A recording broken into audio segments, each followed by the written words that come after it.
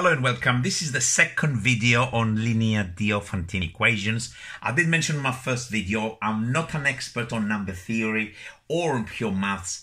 And in order to do this video, or video, so let's say that's the second one, I had to look in my university notes from a course on mixed algebra topics in my first year. I'm sure there's other methods of dealing with equations like this. So please, if you're gonna follow my method, make notes, go through a few examples, other examples yourself from a book or whatever you can get your hands on to, and let's see if you can adopt it as one of your tools, your mathematical tools in your box. Okay, here it is. We try to solve 14x minus 11y is equal to 29, where x and y are natural numbers. So they can't be, because of course it's a straight line, it has infinite solutions. And we have an additional condition, x plus y must be less than 100. Probably sometimes we have to put a condition like this because of the minus in there. We probably have infinite solution still with integers. Okay, this is the method for something like this. First of all, you want to make the coefficients of x and y equal.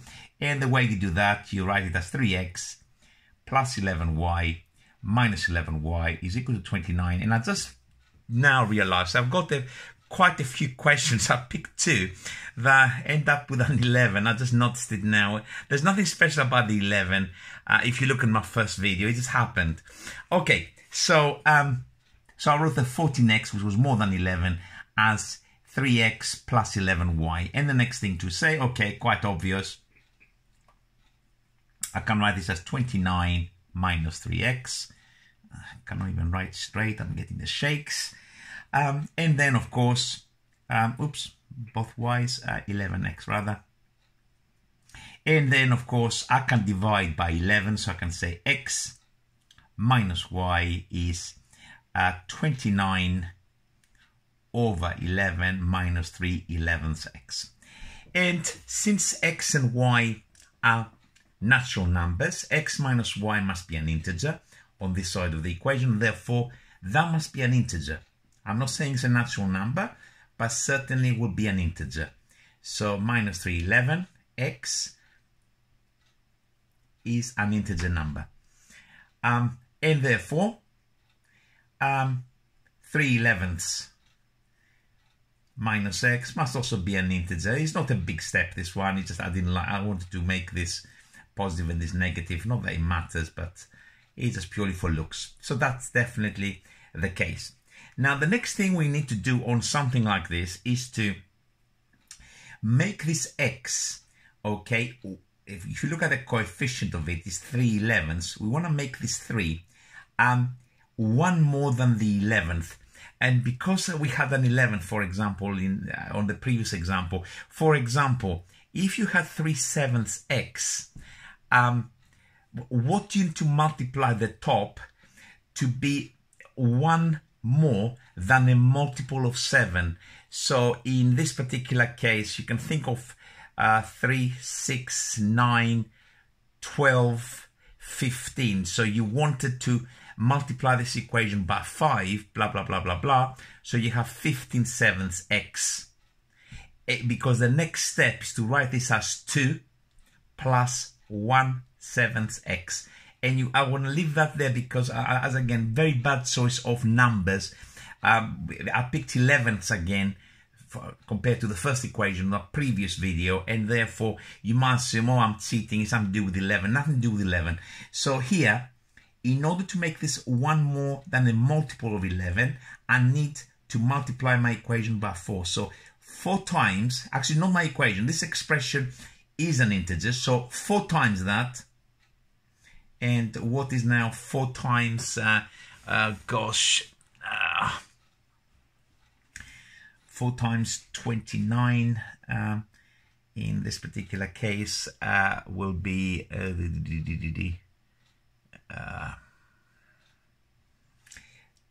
29. My brain is misfiring really badly. I cannot think straight 4 times. I'm not making excuses, I promise you. 116 minus... actually, I'll do it on the next line. See how bad I am. That is also an integer. So that if this is an integer, 4 times that will also be an integer. And therefore, 12/11 minus 1/16 over 11 will also be an integer. And if you see what I have written in here, I can write this as 1 plus 1/11 of x. So my intention is to write the x, the coefficient, as 1 over something, like I've got it in here, and some integers at the front. Here's a 1, here's a 2. Okay, and the 116 divided by 11, 110, so that's going to be minus 110 plus 6 over 11 is certainly, okay, an integer. So I can actually say there, perhaps 1 plus 1 over 11x. Split that again. So that's going to be minus 10 minus 6/11 belongs to z. And I can say 1/11 of x minus 6/11 is equal to, what shall we say there?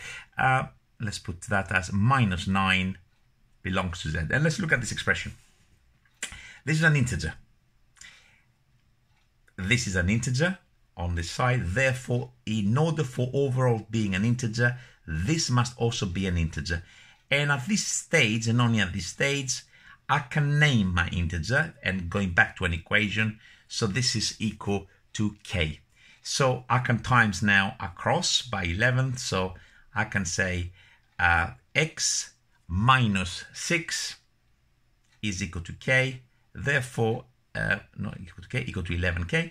And therefore, that is equal to 11k plus 6. So as I said on my first video, if you watched it already, this is a parametric equation that gives us, for different integer values, the possible x values that balance this particular equation. So I'm going to write this solution up there somewhere. So let's say we found that x must be of the form 11k plus 6, where k is an integer. And we're going to find the corresponding equation for y. And we go back to the original. 14 times my x, which is 11k plus 6, minus 11y must be equal to 29. And we got 14 times 11. I will leave it like this.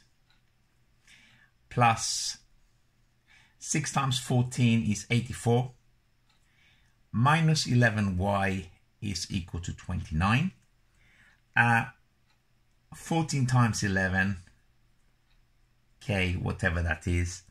And then we got minus 11y is equal to 29, take away 84. 84, take away 29. 9 from 14 is 5, 3, 55. Negative 55 on this side. And this will divide 11, 11, 11. So we got 14k minus a y is equal to minus 5, or 14k on this side plus 5 is equal to y. So we found another parametric equation of the general form of y. So these pairs of equations now give us the possible solutions.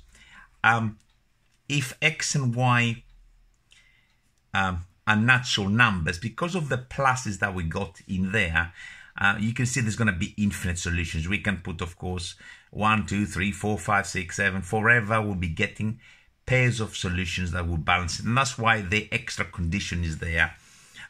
Sometimes they can ask you for a general solution. General solution is just this, basically, where k, of course, is an integer. Is an integer. And of course, we cannot put there, for example, a minus 1, because this will produce negative numbers for x and y, which are not allowed by this condition. But of course, you can certainly